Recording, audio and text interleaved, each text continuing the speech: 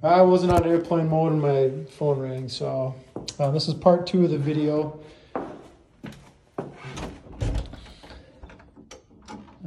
There's some stuff in here. We're gonna have to figure out what's going on in here. It says not for sale in this closet, so there must be personal items of the owners.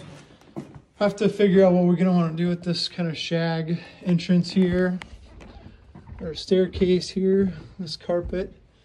I don't know what's under it, but I want to pull this up to see what might be under here. Not sure if it would be hardwood floors or not. I'll have to talk to Bruce about that. It's really cold up here, so I think we're gonna have to try to turn the heater. It's at 50 degrees now, and I think we should bring it up to 55 to 58. I know the owner was talking about having the registers worked on by Juan.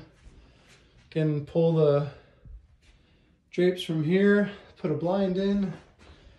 Recommend some patchwork here on the wall. It's like an access panel, but there's really no water pipes behind there. So I'm not sure what, that would have been an access panel to it at some point. It's really like just wood behind here, so this is like an old cedar plank closet. It's actually, I don't know if you can see this, but this is likely what the floor is. And it's like this wood, probably this wood underneath this like laminate, and then this blue carpet. So we'll have to talk about what Bruce wants to do with that. And then as we transition to this next room, this carpet will probably need to be replaced, if not at the very least shampooed. Again, full paint in here. We're gonna have to rehang this. Doesn't seem to be very secure in there. Some screws. And the whole red shag probably isn't gonna go well. Same with this blue and red shag carpet. Not quite sure what's under here. It's probably that kind of older panel board. You get some electrical plates here. Looks like we got,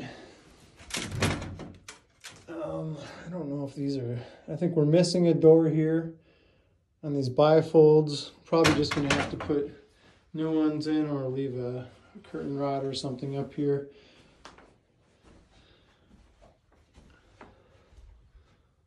Just as soon we take these off here, this is just kind of tacky, this plywood.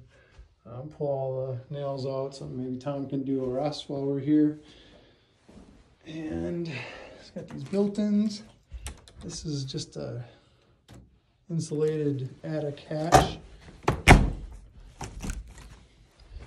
All right, and I'll go down into the basement. Again, just, I don't know if you want to pull this or leave this here.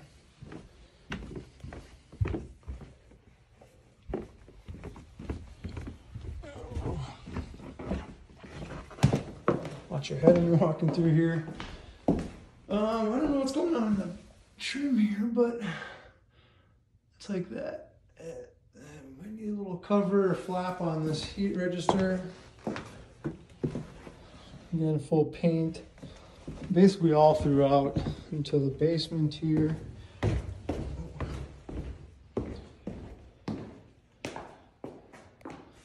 Sorry, I must have missed the...